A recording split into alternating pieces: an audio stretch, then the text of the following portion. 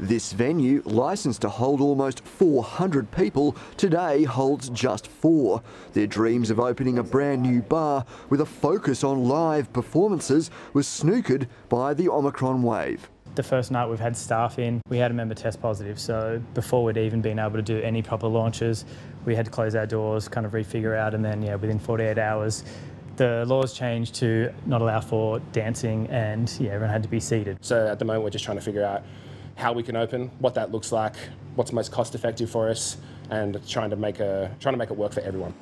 Despite the restrictions, the government says nightclubs can still operate as bars, but transit bars owners aren't alone in finding that's easier said than done, with a number of venues shutting their doors because they won't have enough customers to make business viable.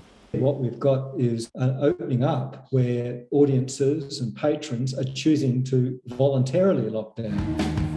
In New South Wales, the state government has announced a $43 million event saver fund. The industry says there's a case for something similar in the ACT, though the most pressing concern is supporting artists and small and medium-sized venues. Probably something that is not about recovering from a lockdown, but is just sustaining businesses.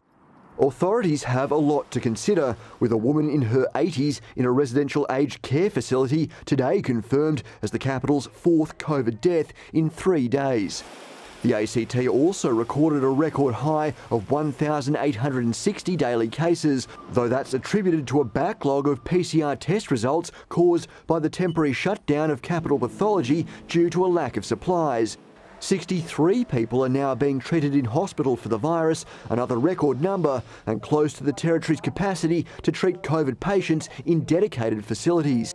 But the government says the impact of the virus on business and the arts won't be forgotten. While the business sector is open and that businesses are by and large, except really for nightclubs, are trading as under normal conditions, that we are keeping a close eye on what it does mean. The government's discussing extending measures like the Small Business Hardship Scheme and the Amp It Up Fund, which offsets the costs associated with performance programming and promotion.